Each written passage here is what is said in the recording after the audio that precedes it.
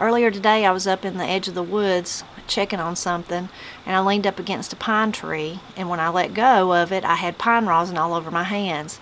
And it reminded me of a couple of years ago, Chitter, or Katie, Chitter on the blog, she brought me this great old big piece of pine rosin, the biggest glob that I'd ever seen. I've never really even seen it in that manner. It was just a big hunk of it. Usually, you know, it's dripping down the pine tree. Anyway, I was wary when she brought it to me because I never know what those girls are going to be bringing me. When they were little, one time they brought me a whole handful of hairless baby mice that they'd found in the wood pile. I was like, put them back, put them back, put them back. Anyway, so when she first showed it to me, I was like, ooh, gross, get that away from me. She said, oh my gosh, it's just pine rosin. Good grief, you're just overreacting. So then once she told me what it was, I was more interested, and we poked around on it and smelled of it. That's the first thing I did, was get it up to my face and smell of it and inhale that wonderful pine scent that makes us all think of Christmas, or it does me. It just smells so clean and fresh, but still somehow the holidays, you know. Anyway, I asked her what she was going to do with it, and she said she didn't know. She'd figure out something. Well, I don't know what she ever did with it. I tried to find it before I started shooting this video because I thought, knowing her, she probably left it laying on the porch somewhere and it's probably still there, but it's gone, so I'll have to ask her what exactly she did with the giant pine rosin. Anyway, that day that she showed it to me, and when I smelled it, like I said, and I thought of Christmas, I also thought of, I was immediately took back to being this little skinny girl. In Granny and Pap's yard, there was the bank. Now there's a garage there. They dozed out and made a garage, but before that it was just this kind of a bank with a trail leading up to the top of the bank, and there was 2 huge pine trees up there. They were gigantic, and that's where my playhouses were, and it was like a bed of, you know, pine needles, and that's just where I loved to play house. I think one of my cats was buried there. It was just, I just had special memories. So every time I smell pine rosin, those are the 2 things I think of: Christmas and that my playhouse at Granny and Pap's house. One of my playhouses, I had them in different places, but that was one I really liked because it was kind of up high. I always felt like that I could get up there on that little, like I was on a little perch, and I could view out everything that was going on in the holler, so that was nice. Anyway, those are the things it reminded me of. So Pap told me when he was a boy, people chewed pine rosin for chewing gum. I couldn't hardly imagine that because it's so sticky, but maybe you have to get it at the right time of the year, I guess. I didn't ask him that. I should have. But when he told me, I did think, well, I wonder if it tasted, you know, because it smells so good, I wonder if it tasted good too. So I asked him if he really enjoyed chewing pine rosin, and he said, well, it's all right if that's all you had, but there's never a day that I'd turn down a piece of juicy fruit for pine rosin. So that was his thoughts about it. But John Paris, one of my favorite Appalachian writers, he specifically wrote, though, about western North Carolina, the mountains of western North Carolina, instead of all of Appalachia. But a lot of what he wrote pertains to the whole of Appalachia. It would be very similar. But I'm going to read you, he wrote a piece about pine rosin. I'm going to read you one little quote from it, or a little piece of it. So the old man paused. A smile played about the corners of his mouth. There was a twinkle in his eyes, the kind of a twinkle that belongs to a little boy, but rare in the eyes of a 98-year-old. Law me, what I wouldn't give to go gumming and get a wad of pine chewing gum, he said. Best tasting stuff in the world. But I don't reckon I could do much good at chewing resin gum with store-bought teeth. They wasn't made for it.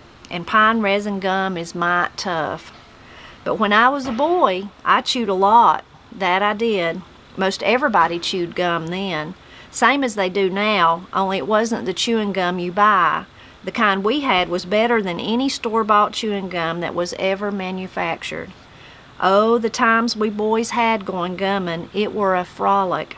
That it was, a springtime frolic. Spring was the only time you could go gumming. Well, that answered my question about when you know, the stickiness of it. So that makes sense. Maybe in the spring it was the gum from, or the pine rosin from last season, from over the winter, and it had hardened. I don't know. But anyway, that's interesting. So he obviously loved it a lot more than Pap did. One of the interesting things in it is it were a frolic. So frolic is an old word used in Appalachia to describe like a good time, just a really good time. I don't hear anyone use it today, but you'll see it in a lot of older books and different things where they're quoting people. So if they said it was, like he did, it were a frolic, it just means it was a really good time. They had a really great time. A lot of prepper and survivalists, like outdoor woodcraft and those kind of websites or YouTube videos or whatever, they have if you Google pine rosin, you'll see some of those sites come up, and it's amazing how many different uses there is for pine rosin. I never knew that there was that many. Some people use it in a medicinal form, which is really interesting to me, because there it is, free for the taking. You can, like I said, search and you can read more about that.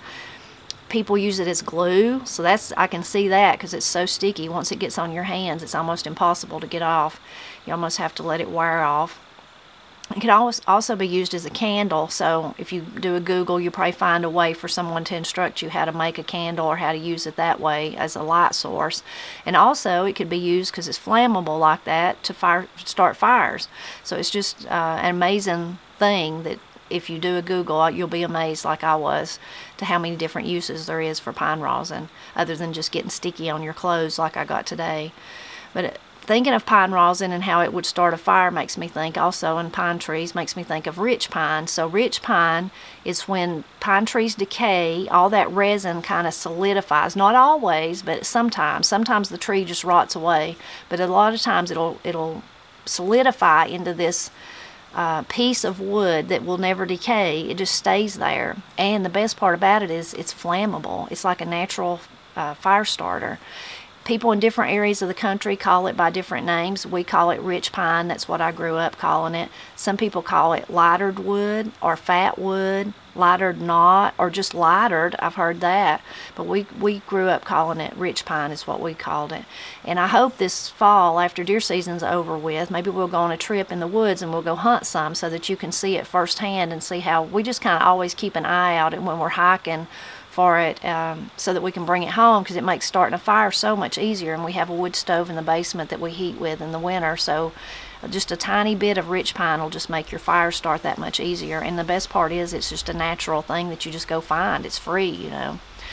But when I was thinking about rich pine and pine rosin, I thought about, wonder if there's any other words or things that I could talk about from Appalachia. Well, the only one that come to mind is in the Dictionary of Smoky Mountain English. They documented that pine needles are called twinkles. Twinkles. I've never heard that, so I'll be interested to know if you've heard that before, where pine needles are called twinkles. I thought that was really interesting, and I can't remember where it was documented, but that is one of the entries in the Smoky Mountain Dictionary. Smoky Mountain English Dictionary. Dictionary of Smoky Mountain English. I'll get it right one time. Anyway, I hope you enjoyed this little short video about pine rosin. It's really a fascinating thing, other than getting sticky, you know. There's other uses for it, so that's interesting. I hope you'll leave a comment and tell me any experiences you've had with pine rosin, or any other uses that you know about. But mostly I just hope you'll drop back by often as I celebrate Appalachia.